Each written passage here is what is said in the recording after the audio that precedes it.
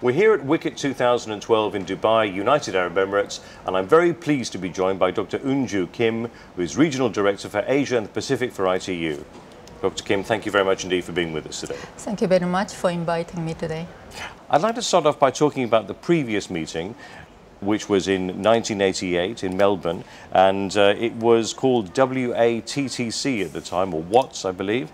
And perhaps you could tell us a little bit about what happened at that meeting and how things have changed between then and now.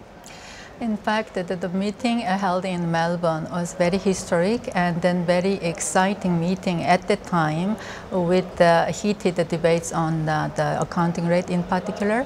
And then at the time, more the telecom sector is a monopoly, and then I was lucky enough to participate at that meeting as a student.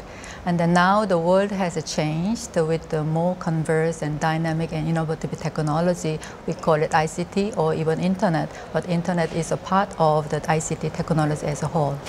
And what have been your impressions of this meeting so far? This meeting is very interesting, and also very the right time in a very different world then and now, because now we have a more liberalized and competitive market with also dynamic and innovative technologies and applications that we have. So world it needs to have more quality of the service, so we call it now broadband, with also dynamic and innovative and creative applications that we are using every day. And what are the most pertinent points going to be in terms of telecommunications for the Asian Pacific region at this conference, do you think? Asia Pacific region is such a diverse region, having countries like China and India on one hand, and also smallest country on earth is like Nauru, Niue, and then Solomon Island and so on. And then on top of that, we have countries like Singapore, Japan, Korea, who are like leading and then technology edge in the ICT.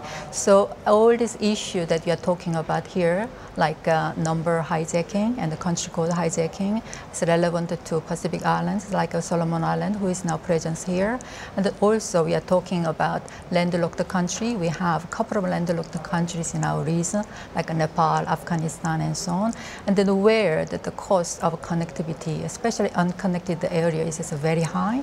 And then also international mobile roamings, and where all these landlocked countries, LDCs that we have, is facing day-to-day kind of very heavy challenges. So all these issues will be discussed here. I'm very looking forward to the positive and then agreed international treaty, so that all these countries can benefit for all, regardless of these locations and gender, and then even ages, and also persons with a disability.